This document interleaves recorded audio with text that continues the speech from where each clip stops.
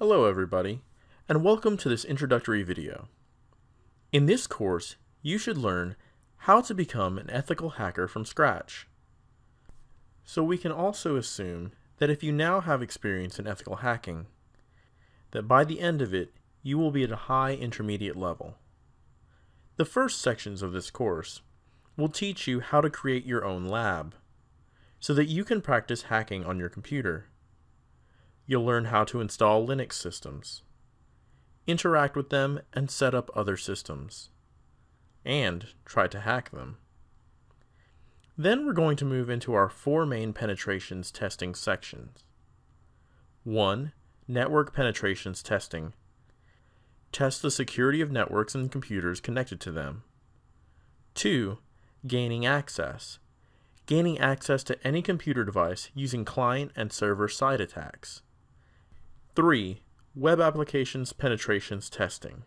Find vulnerabilities in web applications and use them to compromise the system.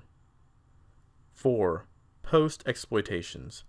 How to control hacked computers and use them to hack other computers. So what is ethical hacking? So first off, you might have noticed that the term ethical hacking is composed of two words. You have ethical, and you have hacking. Now hacking. The definition of hacking is quite broad. I mean, it encompasses a very wide range of activities. However, if you actually go to any of the online dictionaries pretty much, and if you type in the term hacking, generally it will say that it has something to do with computers. I cannot say that this is not true. However, that is a small portion of the definition. Rather, instead, the act of hacking is actually having any system, and I mean any system, not just a computer system, not just a digital system. In fact, the system doesn't even need to contain any electrical parts. So literally any system having it do something that you intended it to do, as opposed to what it was designed to do. Now here's one short example that has been cited over and over again. You have a lock, basically. You have a door lock in your house. Everyone has one. I sincerely hope that you have one. And the purpose of that lock is used to prevent intruders. So anybody that does not have a key cannot enter. But people enter without a key anyway, because they pick the lock and then they enter. And that itself could be considered an act of hacking. Also an act of burglary, but that's another subject. Anyway, the ethical side of it would be when you have these large automobile industries, manufacturers, then they hire people. They hire these burglars to come and test their locks. So basically they pay them very good sums of money to go to their factories and try to unlock their cars. This doesn't need to apply only to locks for cars, it can also apply to your door locks. Manufacturers have pretty much all sorts of locks. They hire people to actually try and pick the locks. And then if they succeed in doing it, they pay them a very good sum of money. I do believe that prices for one car manufacturer went up to 1 million euros if you managed to break their locks. But what I'm trying to say here is that the ethical side of it would be when you have permission to do it, when it's within the constraints of the law, and the act of hacking itself can be within the constraints of the law. But it doesn't necessarily need to be. Anyway, we will not be focusing on those types of locks today or during this course. During this course, I will teach you how to penetrate networks, how to exploit systems, how to break into computers, how to compromise routers, etc.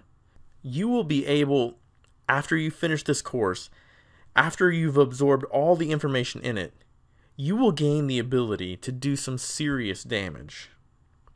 Now, because of that, I wish to give you a disclaimer here. So first off, I do not encourage any sort of illegal activity. Furthermore, I strongly advised against it, and I am against it.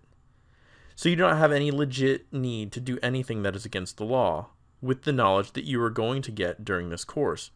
Because you're going to get some pretty good information, and you can abuse it very easily. It's not that difficult to abuse it. The opportunities are everywhere. They're endless because people tend to use insecure systems. Or they use secure systems, but they don't know how to operate or configure them. And then in turn, those security systems become insecure. But what I'm trying to tell you is there's really no need. I mean, if you want to do it for the money or something like that, you can make the same amount, if not more, in a perfectly legitimate way. People will pay you to actually test their networks and to see if you can find any vulnerabilities in them and then report them. Perhaps even fix them. However, if you do decide to do something against the law in any country, I am not responsible for it. First off, that is what I want to say. I do not claim any responsibility for it, as I have already stated that I am doing this purely for educational purposes, and I do not advocate the use of this material for any sort of illegal purposes. Now, I hope you understand why I had to make this disclaimer. And this is not what I said, these are not just empty words. I really do stand by it, and that is my philosophy as well.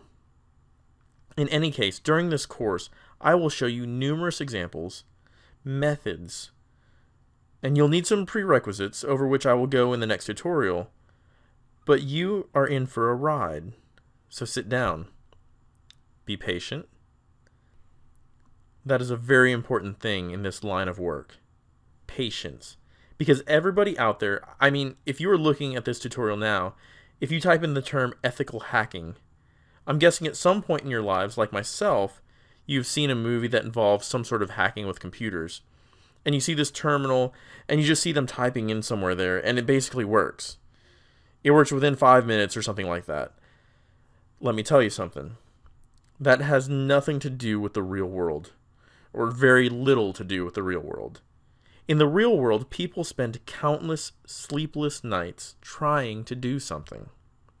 Trying to obtain access, trying to bypass a password-protected file or something of a kind in the server, trying to escalate privileges, trying to inject in a SQL injection of something of a kind, and they not only spend countless nights doing it, but they also spend a long time planning, preparing, and getting a general idea of what they can do, how they can execute an attack, etc.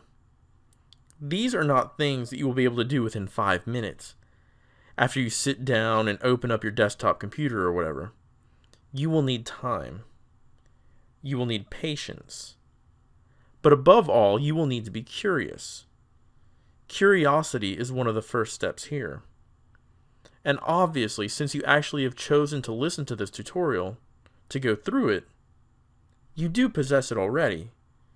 You just need to build on it a little bit more. And you'll be where you want to be. So let's talk about the type of hackers. So first off, you have 3 main categories of people. There are white hat hackers, gray hat hackers, and black hat hackers. Everything that we will be doing falls into these categories here. So white hats. Those are people whose activities are within the confines of the law. They are people such as pen testers, ethical hackers, people like you and me, and so on. Then you have gray hat hackers, whose activities are bordering between legal and illegal. It's a bit of a shady area there.